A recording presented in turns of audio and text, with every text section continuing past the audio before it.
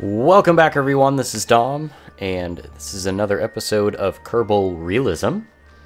Don't exactly know which episode this is anymore because I've been trying to record a little bit of footage here and there, just to kind of make up for a busy week. I'm trying to get this episode out for Saturday.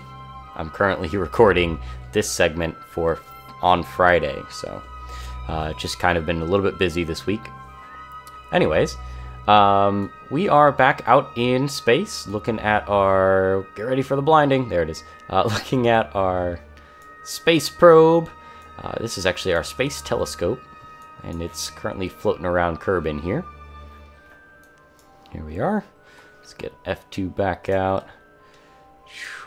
I don't know, I thought that was a really cool view, so that's why I started that off. So, last episode, I said I was going to re-enter the space shuttle, and we are actually going to add that footage in very, very soon. Let me just give you a little bit of, I'd have to say, heads up about this footage. It is going to be sped up times 4. I'm not going to be talking over it. Basically, I'm just probably going to find some music for it. I have tried to re-enter and record re-entering the shuttle about 8 times now, and I finally just kind of was like, forget it. I'm just going to go keep on trying, and not do commentary the entire time. So when the entire recording session, I think, was 6 minutes long, from re-entry down to landing, and I'm going to speed it up times 4 for you guys, so it's only like a minute and a half or something like that. A minute, 45 seconds, something like that. So enjoy the footage, and I will meet you back out here.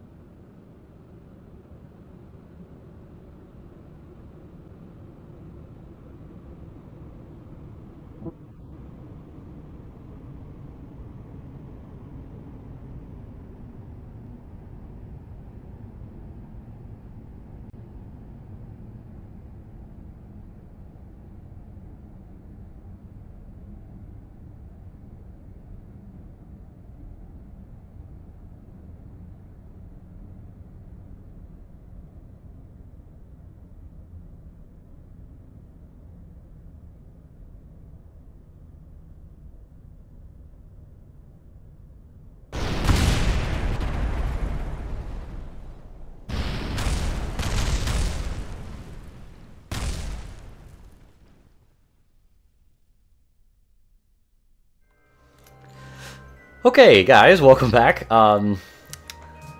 Yeah, that's that landing was the only landing in about 9 or 10 tries that I successfully didn't kill Jeb and Bill, or whoever was in there, the crew. Mostly attributed to almost every single time I got on the runway, except for that one. That was one of the only occurrences I really didn't. I was actually going to quit mid-flight and restart again, but I decided to go for it.